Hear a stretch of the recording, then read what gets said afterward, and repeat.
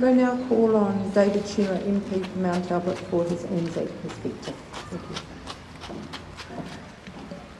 Kia ora tātou, good morning everybody. It's lovely to see so many people here on this special day. Special acknowledgement to our veterans who are here, and also to all the large number of very young people who are here today as well. We're here to honour those who died and served to make our world a better place. It's a special year because it's 100 years since Gallipoli, and I remember a few years ago visiting there and being staggered, not just at the cliffs that we asked the soldiers to climb in the face of Turkish onslaught, but also just the distance between the trenches. If you see the trenches there, they're less than 10 metres. It was almost like shooting point blank at each other across the field. You can only imagine how bloody and horrendous that campaign was. It was also a strategic gamble of World War I that ended in utter failure. It ended in our defeat. But out of that defeat, the courage that we as New Zealanders showed and our independent spirit, came the realisation that we were a bit different from where we had come from, our colonial heritage. It marked the real start of our journey to nationhood. In 1914, we were a much smaller country than we are today, only 1 million people, about a quarter of the size. Yet in World War I, we sent 100,000 men offshore to fight.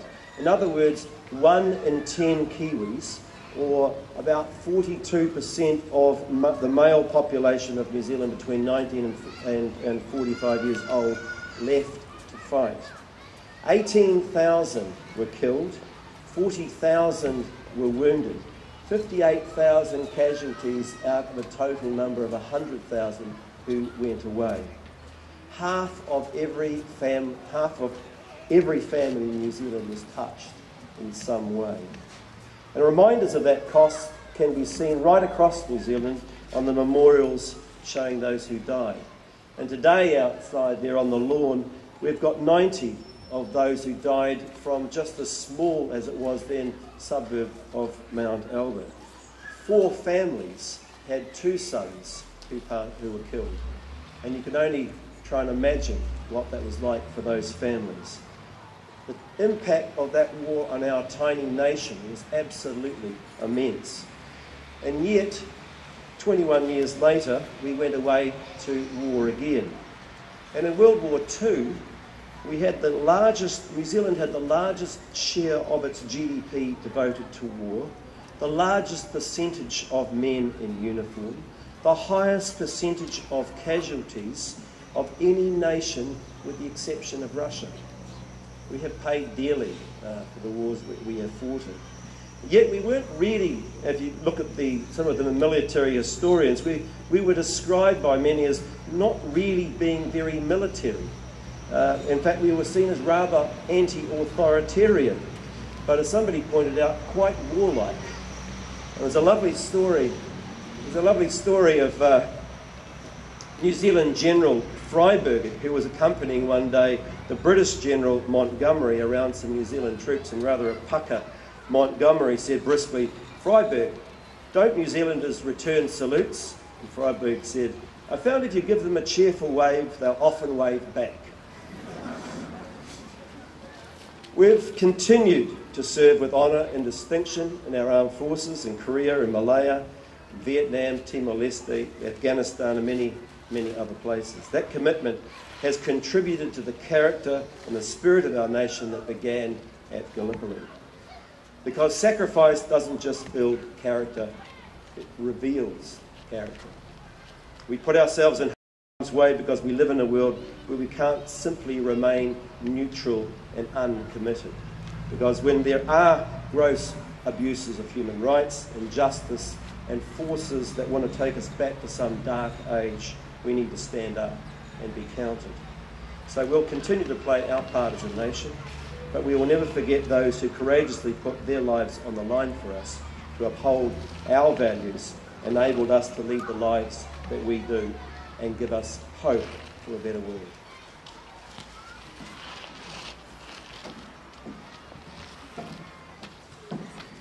Could I please call forward from Marist College, Head Girl Georgia Kane, Deputy Head Girls Gemma Nash and Jessica Watson, who will give their perspective.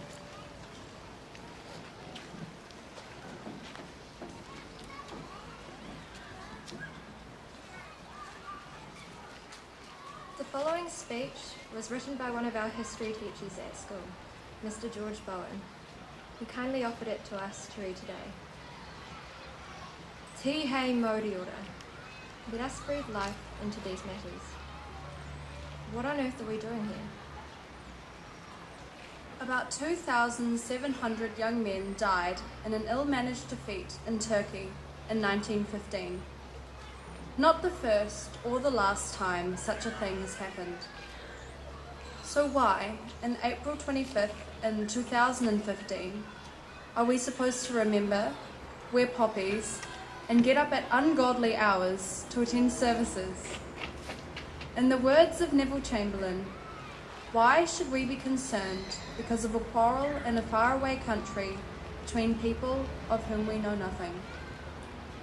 And yet, here we are. Funny, hey? It's not as if New Zealanders had a say in what happened.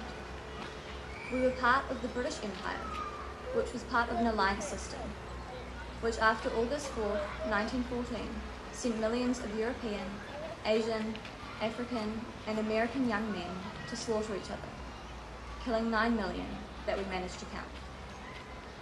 All this, supposedly because an unstable Serb shot an inept Austrian Archduke.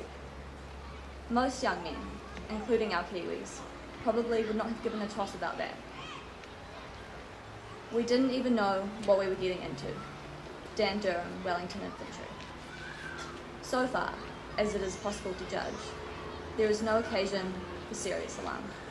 Prime Minister Massey, July 1914. Funny, eh? We were not even sure who we were at first. Kiwis in the Boer War worked out we weren't English, and their actions gave us our present flag, which a few people today do not appreciate. The English just lumped us in with the Aussies and wanted to name us the Australasian Army Corps, the AAC. Then a funny thing happened. Our boys discovered not only were we not English, but we weren't Aussies. This realisation may have come partly from fighting the Aussies over the girls in Cairo. But anyway, we were so certain we were not Aussies and protested so strongly that the Brits had to put the NZ into ANZAC, Australian and New Zealand Army Corps. We were not Australians. We did not choose to go to Gallipoli. Churchill tried to end the war quickly by sending a large army through Turkey to link up with the Russians and attack Germany from the Eastern Front. To do this, the Dardanelles had to be captured. It was a very good plan, which unfortunately underestimated the will of the Turkish boys to defend their homes and overestimated the quality of Allied leadership. Then blunder followed blunder. The key to capturing the Dardanelles was to occupy the heights above the straits, and then to shelter the Navy's access from the northern shores of the Dardanelles. A key high point was Chinook Bay. Simple, eh? English naval bombardments, however, wanted the Turks where the landings would be. Warned the Turks where the landings would be, sorry. So, the English and French got bogged down in the south. The Aussies and Kiwis were dropped off on the wrong beach and lost the chance to take Chinook Bay while it was undefended. All were pinned on the beaches and lower slopes. Not quite so funny. One man who analysed the problem amid this chaos was Colonel William Malone, a Taranaki lawyer in charge of the Wellington, Auckland and Otago boys. He built a series of trenches covered with corrugated iron which zigzagged up the slopes to Chinook Bay. He intended then to rest his exhausted men before planning an assault. The English, however, commanded an attack the next day. The Navy would bombard the Turks in the night, The Aussies would make a diversionary attack, and the Kiwis would take Shonakbea under cover of the early morning darkness. The bombardment did not happen. The Aussies were pointlessly slaughtered, and at mid-morning, the Auckland boys were sent charging up the hill in broad daylight, being virtually wiped out. The order then came in to send the rest of the Kiwis. Not funny at all. At that point, a New Zealander stood up for New Zealanders. Malone defied the English commanders and refused to send his boys to be slaughtered. From that point, he was up for court-martial and probably a dead man. His men, however, stood by him. As Charlie Clark of the Wellington Regiment said, "I reckon if they had tried arresting him, we would have shot them." Now in control, Malone made his own plan. They attacked at night, silently with bayonets. And so we took Shonakbea alone, under our own leaders, in our own way. The next morning, the British Navy bombarded Shonakbea and the Turks counterattacked. Malone was killed, and the forces sent to relieve the Kiwis were driven off, leading to defeat and evacuation soon after. Left behind were 300,000 Turkish boys and 260,000 Allied boys. 2,721 of the dead were Kiwis. It was a bad year for the boys. Vic Nicholson of the Wellington Battalion's words scorch into the memory. I lost my best friend Teddy Charles that day. I thought I heard Teddy's voice calling for his mother and then for me. By then, the place was crawling with Turks and I couldn't get to him. He's still up on Shonakbea, a pile of bones.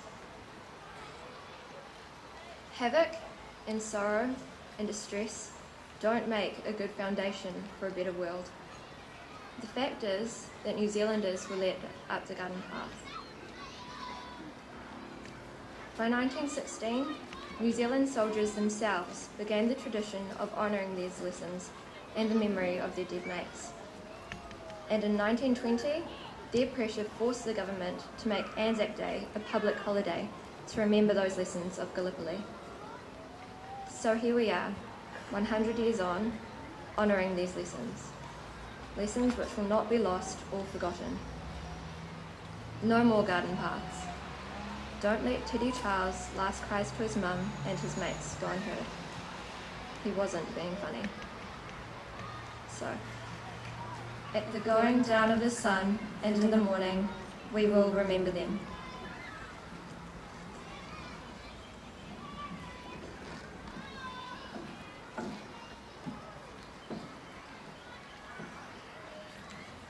Thank you, Georgia, Gemma and Jessica.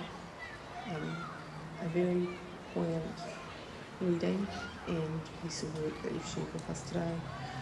I'd now like to call on Mount Albert Greener, head boy Isaac Kuoi-Atmore and head girl Holly Fowler to come and share their perspectives. Thank you.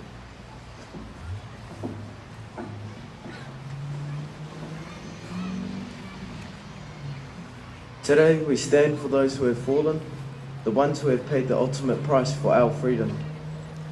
As men and women who have gathered here today, we are joined by something stronger than love or friendship, but a bond that spans across the entirety of our nation, a bond of solemn gratitude and remembrance. In this remembrance, we are sealed together in a fierce union bond of the ANZAC spirit. ANZAC Day is an important part of the New Zealand culture. It is a time of reflection and remembrance of the unselfish acts and sacrifices of valiant men, young and old, who laid their lives down for our country. Today, 25th of April, marks 100 years when our ANZAC forces landed at ANZAC Cove, Gallipoli. Through tragic loss, we enjoy a free country, so may we never forget the importance of ANZAC, its spirit, and its meaning. From our youth perspective, ANZAC Day makes me think about what I would be doing at that time in service for our country. and the courage it would take to fight and die for New Zealand. The bravery of the soldiers must have been immense. Today, we youth tend to take things such as our freedom for granted. We are not immediately surrounded by war and find it hard to imagine what it would have been like. ANZAC Day is a significant occasion to remind us that our freedom we enjoy and our way of life comes at a costly price. It is a time to appreciate the sacrifice of all our New Zealand soldiers, both in the past and now, and to commemorate their bravery and personal sacrifice. My great-grandfather was a part of the 28th Māori Battalion. A young father with a wife and children who left the safety of his home to fight in a war in a land he had only read about. Having heard stories of his travels to countries like Crete, Greece, Turkey and Egypt, war can often seem quite glorious, but these stories also incorporate death, injury or brutal details of being captured as prisoners of war, like his brother was in Greece.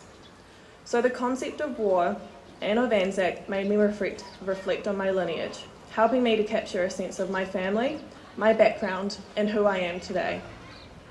The need to appreciate ANZAC Day as a foundation stone for each New Zealander and of our culture is imperative to help the flame of the ANZAC spirit live on in each of us. New Zealand as a nation was heavily involved in the war, and our national identity has been built upon this connection to World War I and World War II. A century later, we stand as a proud and modern multicultural nation as we remember the sacrifice and fortitude of our forebears to fight for freedom, which is a basic human right that every human is entitled to. ANZAC Day is a day of commemoration where we pay our respects where they are due for the thousands of lives lost in both of the Great Wars, for the biggest loss in one battle on the shores of Gallipoli, and for those who took part and continue to take part in the battle for freedom. Tomorrow I play an ANZAC Clash match in my sport, rugby league. The game will be played in remembrance for the many sports players that assumed their duty, those who fought, and especially those who did not return. We will remember them. The selfless act of our nation's fallen is an inspiration to all of us today. Despite this occasion marking 100 years since the tragic loss at Gallipoli, we can learn from their courage, bravery and selflessness of those gone before. We are grateful to those who have preserved our nation, our identity and our way of life. In doing so, we keep the torch of remembrance burning brightly generations later. It is in this commemoration we are gathered here today. It is difficult to imagine the true extremities of war. So remember, remember, remember, the concessions forged by our forebears has paved the way to the peaceful society we enjoy today. ANZAC Day is a day of commemoration where we pay our respects where they are due, for the thousands of lives lost both in the Great Wars, for the biggest loss in one battle on the shores of Gallipoli, and for those who took part in the enduring battle for freedom. Today we remember and acknowledge the service and sacrifice of all New Zealanders who have served their country. The values of courage, comradeship and commitment shown on the battlefields of the First and Second World Wars remain the foundations of our ANZAC spirit. As we honour this ANZAC spirit 100 years after it was forged, we can be proud of those who served then, just as we are proud of those who serve now. Lest we forget.